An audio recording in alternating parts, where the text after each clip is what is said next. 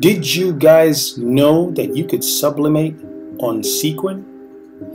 If you didn't, you might want to stick around to see how I sublimated this beautiful image onto this square pillow cover. And for those of you that already do know, you still want to stick around. Watch to the end of the video and you'll see what I did to correct an error, a hack, so to speak, of one of the collection of images. Did not sublimate properly, and I was able to correct it for a fantastic final result. Don't forget to like, comment, subscribe, put on your bell notifications so that you may be alerted when I release videos of this kind. Roll that intro.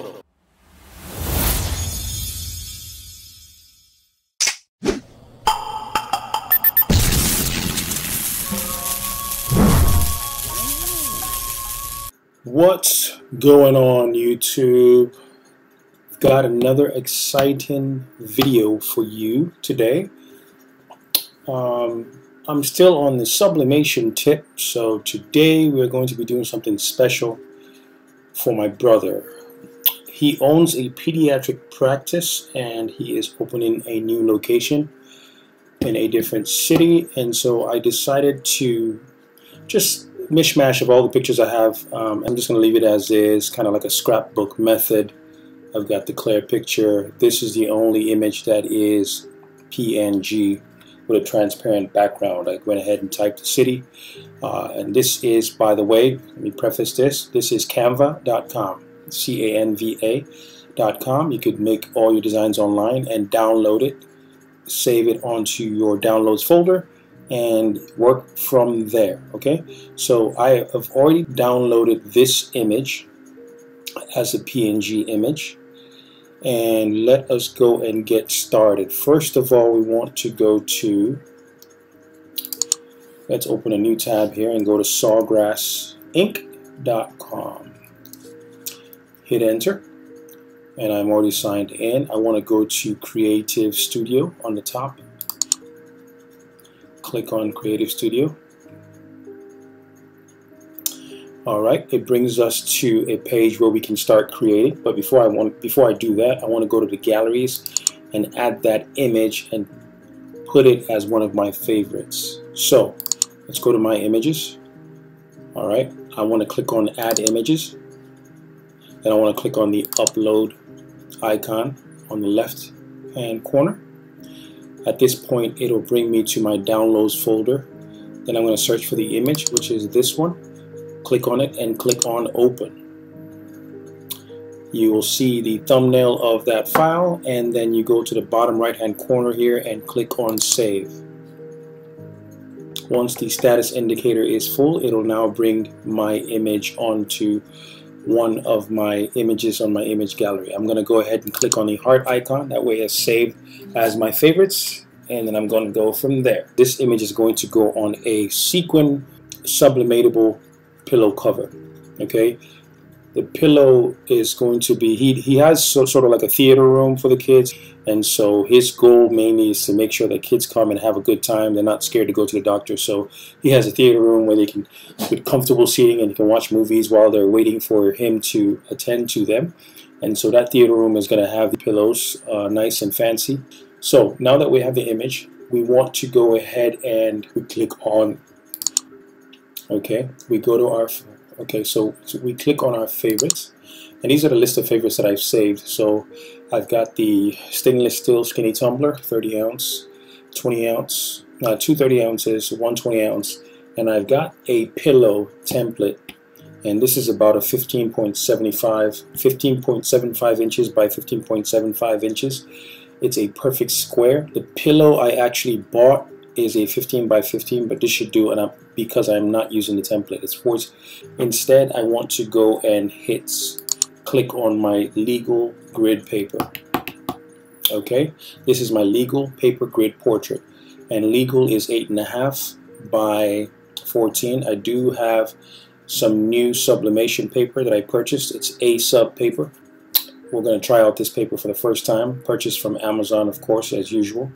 So now that I have my canvas, and one of the reasons why I did not go, because normally I would just go to custom canvas, I click on that and I put in the change this to inches and I put in the width. I can put the width of 8.5 by 11 or whatever customizable paper you have. I don't want to do this because it does not save once you use your custom canvas. Okay, I repeat, it does not save once you use a custom canvas. So I want it to save. Second of all, let me show you this. If I go to blank products, if you look at the templates that Creative Studio has, okay, you will see that it has something called home decor. And if you click on home decor, it has different items here. And if I type in, for example, Sequin, my Sequin pillow that was favorited pulls up. And if I click on that, I have my pillow here and I can align it. But let me show you the reason why I'm not going to use this. And I'm sure there's some of you computer gurus out there that be able to solve this problem. But anyway, not a major problem. There's always a way around it. So if I go here and if I go to my galleries and go to my images and I select that image, now I can resize that because this is a perfect square and this is a rectangle. I can resize that to however I see fit. I want to keep that proportion, that way the picture doesn't look skewed.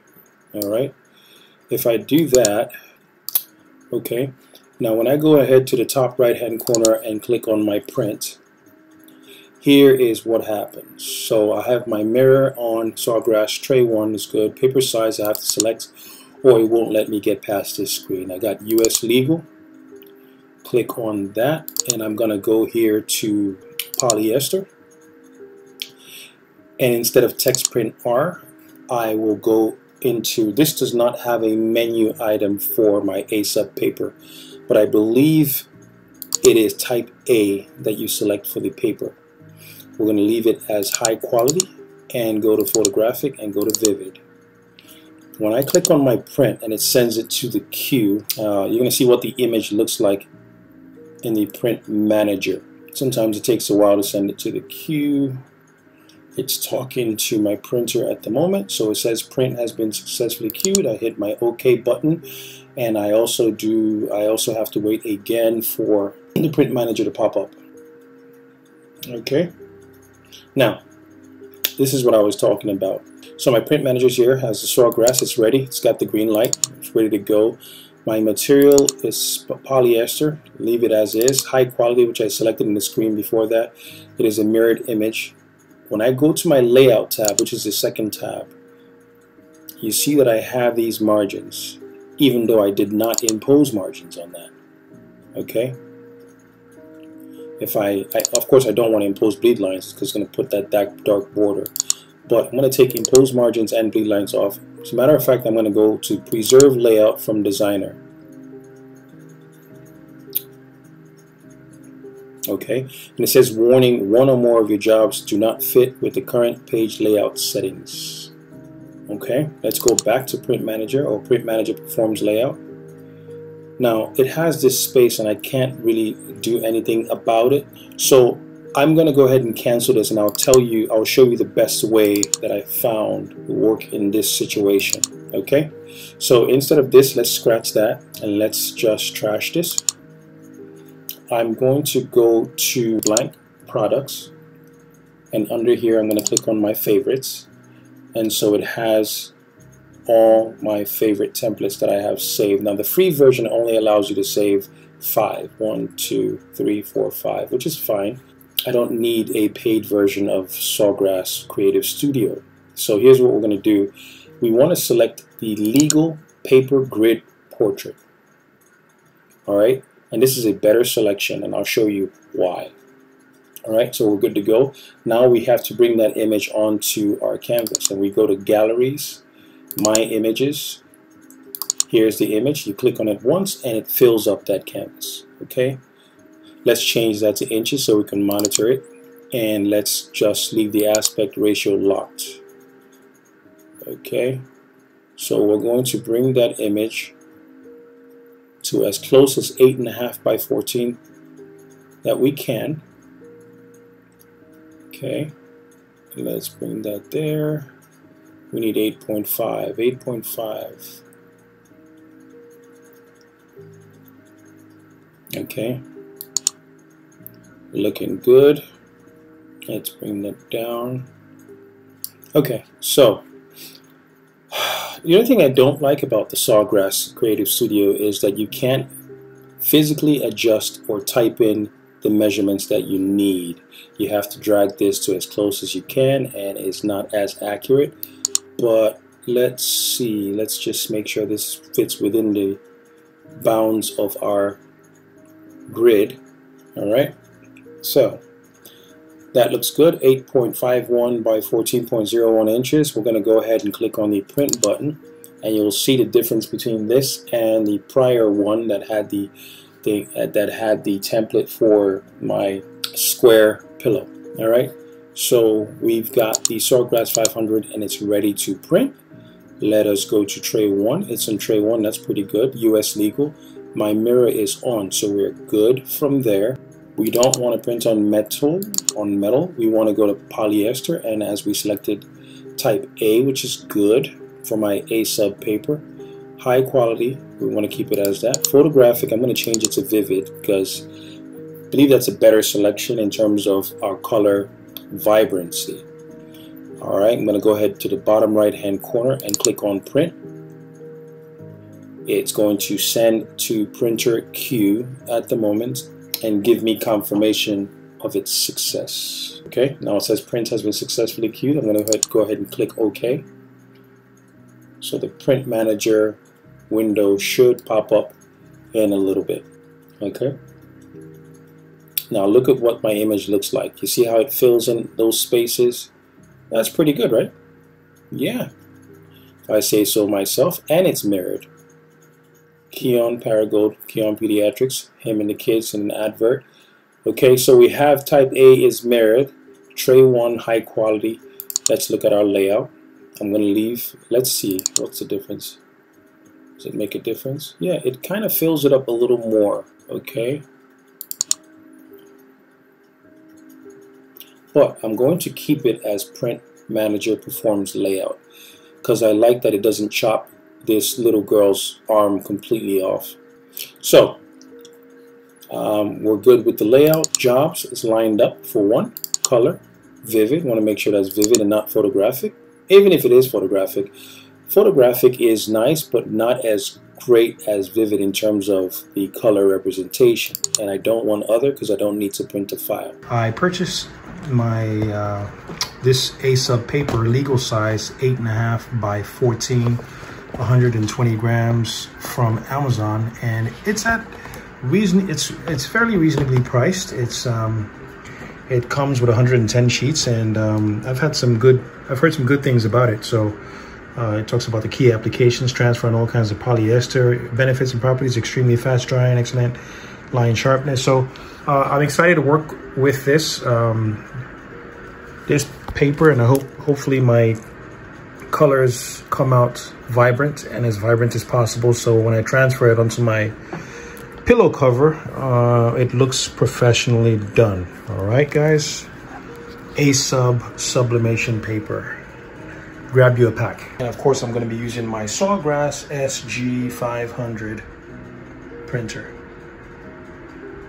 Okay, and this printer is set up traditionally for 8.5 by 11, as this is tray 1 with no bypass tray. And as you can see, pull that open, I have my standard size US letter 8.5 by 11.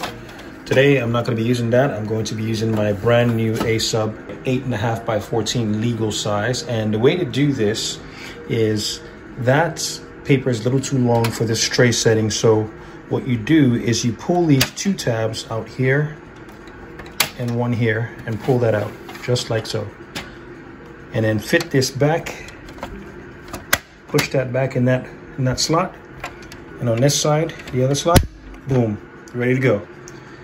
All right, there's a tray set to accept my 8.5 by 14. Okay, now I'm going to open this up. As you can see, the back of the paper, the non-printable surface says A sub, so you know exactly what side to put. And this is going to go into the tray 1 face down. That means my A sub non-printable side is going to be facing up, and I'm going to feed it through this way, and it's going to print on the reverse side. All right, let me load this tray, and let's get it moving. Okay, so I've taken my legal size paper out of its packaging, and I wanted to put it side by side with the Texprint R paper that comes with your Sawgrass printer from Heat Transfer Warehouse. Okay, clear that out, and as you can see, in terms of thickness, they're about the same thickness, except this is a little on the glossier side, smoother side than this. This is a tad bit grainy, and as you can see, this is more of an eggshell off-white compared to its competitor or counterpart. All right, so we'll see how that comes out. Now let's take this over, and remember I told you to take the tabs out and make that longer. I just want to fit one sheet at a time, and one sheet at a time. So it's advisable not to put all your sheets. If you're going to use one, just print one and put one in. So I'm going to flip that to where my A sub non-printable side is facing up and slide that in just like so. Okay, let me adjust that right there. As you can see, it goes all the way and it fits in there. And of course, it's going to close properly. It doesn't look like it will, but it won't close all the way. Boom. Right where it sits in that spot where the green tabs are is where it ends. And it feeds just like so. I'm going to pull that out to catch my paper when it comes out. And we're ready to start our print job, guys. Printer is connected and it's online. We have already loaded our paper, legal paper, in our printer. So let us go ahead and click on our print. Okay, my printer is getting ready to print with no error messages. Sometimes you might get an error message because it doesn't identify your paper size, especially if you've been using US letter at 8.5 by 11. So all you have to do is go in here and actually select your paper size manually on the printer touch buttons. So my tray is set. As you can see, I extended it by clipping that from here and moving it to this notch and putting it back in that hole. The same with the other side. And so since my paper is longer than the actual standard size for this printer, it sits comfortably in here. Okay, and this is my first time using this legal paper. I'm really in love with big designs, so this should be fun. Okay, and here is what our image looks like. Actually not bad at all. Okay, and as you know, it's usually not as vibrant as when you actually print, when you actually sublimate on your substrate. It's usually better looking. Okay, so that's what we have for now. Let's go ahead and get our pillow cover ready for sublimation. All right, so I got to heat it up to 400 degrees Fahrenheit. I'm going to do that for 50 seconds. I got my image here ready, and here is my pillow cover. It's actually a sequin pillow cover with gold, and the sublimated bowl side is the white side. Just got to make sure all the pieces are laying on the white side and have no gold pieces flipped the incorrect way. So I've already done that. Got it prepped. I got my lint roller here ready for me to lint roll, take any excess dirt or take any lint or possible things that might interfere with the image. And just gotta wait for my heat press to heat up to my set temperature, and I'll be ready to go. All right, almost at 400 degrees. So I'm just gonna get my lint roller and just go over this one time.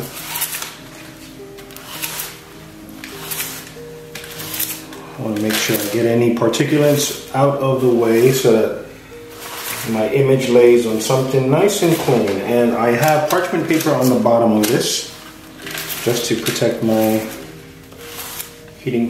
pad underneath. And okay, got that out. Make sure my whites are facing up. Okay, on the edges I still have the gold, but that's fine. My image is going to lay dead center. So it should fit right here. Okay, I'm going to put that down there, and I'm going to use my heat resistant tape to take that right down center. See if we're good enough. Okay.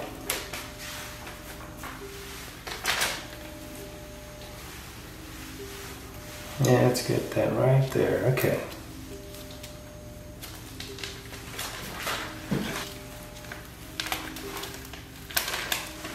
Okay, and you don't necessarily have to tape it, but I want to tape it. I don't want it moving around. I want to prevent ghosting. Not too much tape, just enough to keep it in position. So I'm going to do just the corner edges.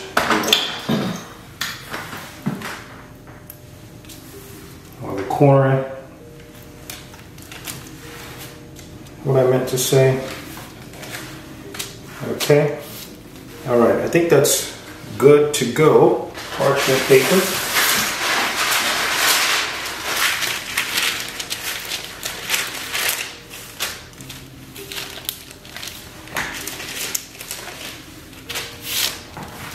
Okay. And I'm going to go over it with a Teflon sheet.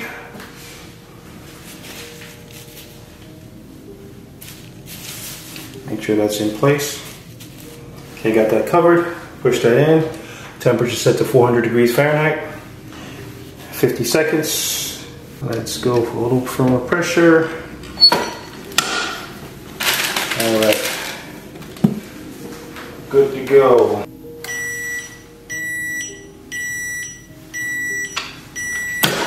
Okay.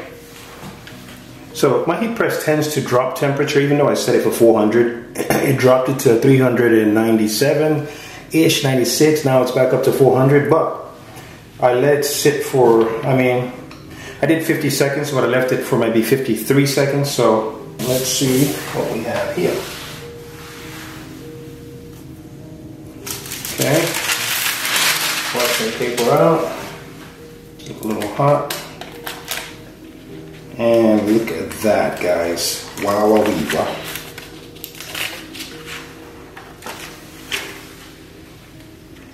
That is so crispy. No, that Paragold is not as clear. Probably should have used a different color in my Canva. Paragold doesn't show too well. But look at that, guys. Look at that. Alright, I want to switch over to my camera and give you a close-up of my effect. Alright.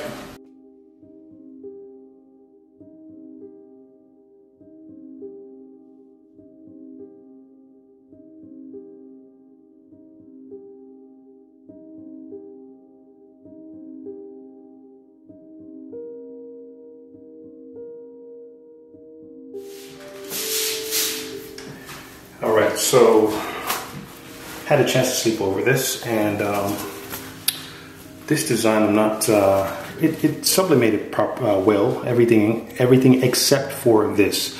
So this is a glow type font. I think that's probably the last time I'm going to use a glow font for sublimation, but it didn't necessarily it's not very sharp in terms of the color, so I'm going to do something to correct it. What I did is I went on Canva and I went to the actual design that I had saved on Canva, and what I did is I selected just this, whatever font this was, I duplicated it, wrote it out. Okay, so I duplicated the font and switched it to a black without the actual glow feature, and this is the outline of the font. Okay, it's mirrored, so that's why you're seeing it this way. So I'm gonna see if I can place this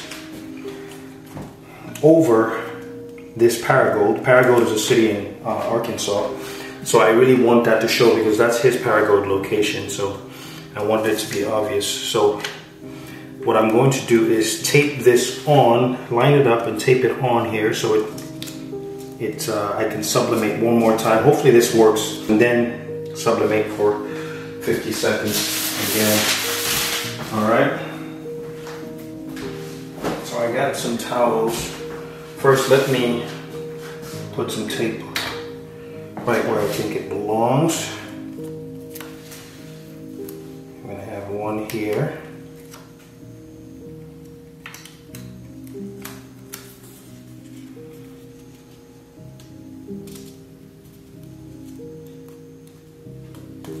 Okay, all right. So I got that lined up. Let me put one more piece of tape just so it's really, really secure. Actually, I'm just gonna put more.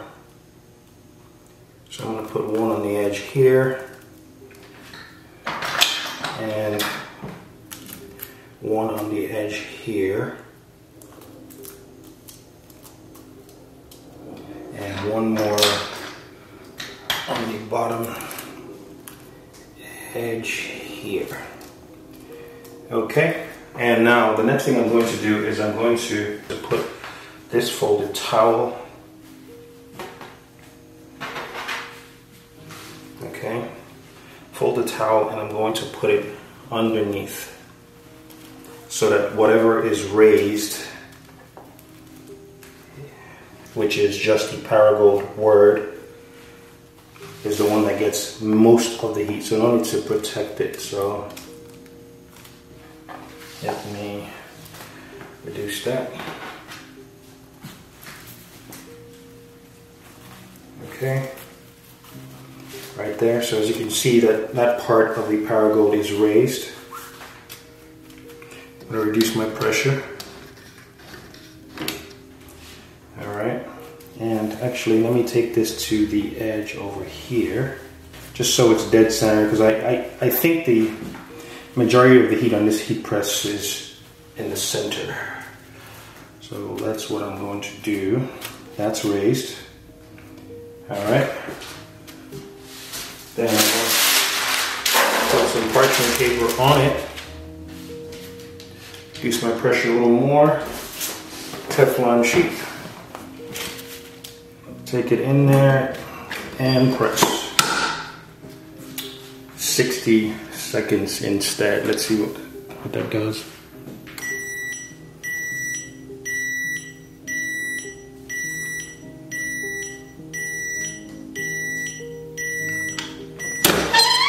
Okay, let's pull it out. Take my Teflon sheet out. Take my parchment paper out. Remove my towel from underneath, and it looks like it did. Let it cool for a little bit.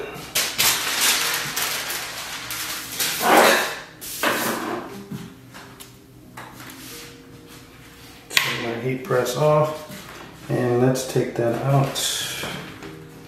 All right, and take that out. See what it did?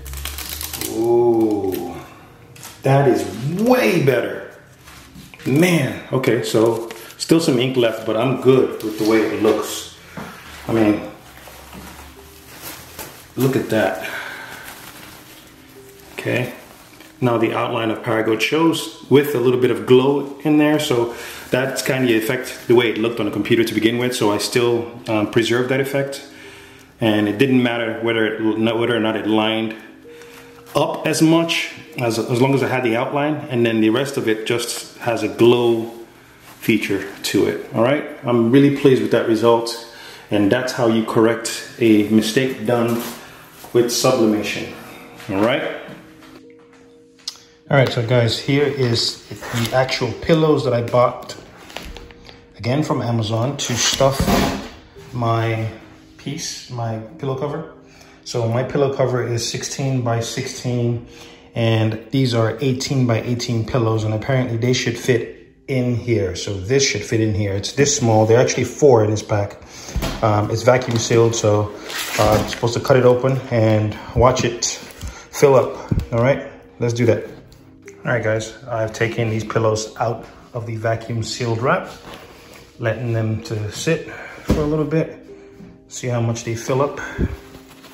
Starting to fluff up already. Okay. So not bad, not bad, not bad. Okay. I am going to let it fill up, give it about a minute to 2 minutes, and I'm going to stuff my pillow in my pillow cover. Okay, let's do it. Guys, I'm gonna be real honest.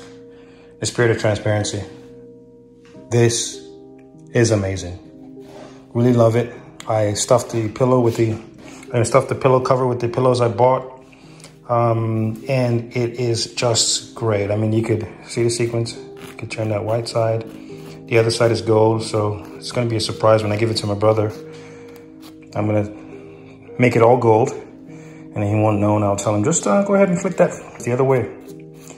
And then it will reveal this beautiful image. Okay? So, again, these are 16 by 16 pillow covers.